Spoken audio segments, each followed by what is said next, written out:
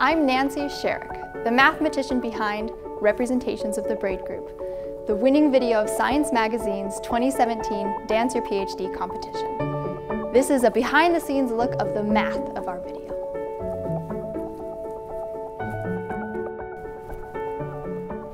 The title of our video is Representations of the Braid Groups. So you might be asking yourself, when does the math start? You know, I've been drawing these tangled pictures and all these diagrams on the board. We've been talking about braids, and that might not feel very mathematical to you. But the beauty is, it's all mathematics. Math is so much more than just equations and numbers, and most people don't know that. So I'm really happy that maybe I can share that with you. So these braids, we want to understand them a little better. Maybe we want to make them feel a little more mathy. And that's the foundation of what representation theory is. So a representation is a special kind of function. Now, like every function, it has an input and an output. And you don't necessarily need to understand what goes on in the middle. You can think of it as kind of like a black box. It takes in the input, does some sort of magic, tricky bit, and then outputs something. And it doesn't really matter what goes on in the middle. So a representation in our case is going to input braids and output matrices. A matrix is an organized array of numbers. And so here we're starting to see the math come in.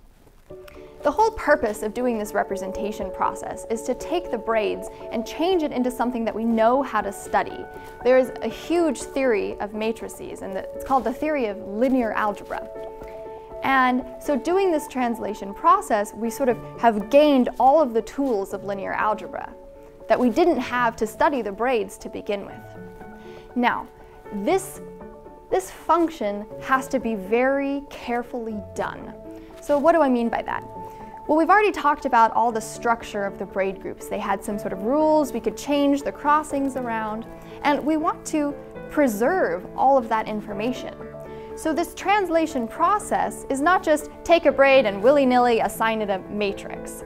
What we have to do is make sure that the collection of matrices we're working with satisfies all of the properties that the braids did. So when we now study the matrices, we can still study all of the properties about the braids that we cared about to begin with. So in the video, the way I sort of illustrated this idea was the bouncers at the entrance to the nightclub. So they took the braid's arm and sort of scanned her braid, and it was sort of a process. They had to decide when they would translate the braid and how they would translate the braid. So this is a very careful procedure. The way that mathematicians write down a representation is we usually give the function, the representation, a name. So here I've called it rho.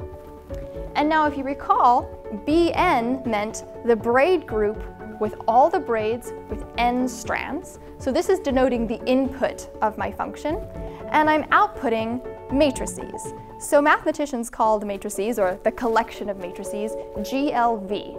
So if you remember the video, above the entrance to the nightclub was a neon sign that said GLV. So that was kind of a little math joke that said, like, the matrices are in there. But if you didn't get that, it's okay.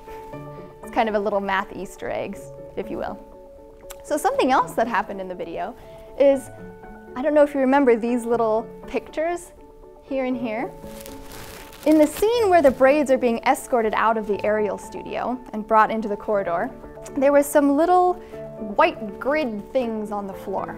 And those were put there for a very special purpose. They're called young tableau. As it turns out, and this is, pretty complicated mathematics, so I can't get into the details, but as it turns out, those little tiny grid diagrams actually encode really complicated information and give us a description for how to take a braid and change it to a matrix.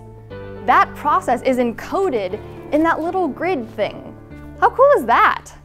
Yeah, representation theory, that's where it's at. We are making a second math dance video, and we need your help. Go to gofundme.com/mathdance to support our next project.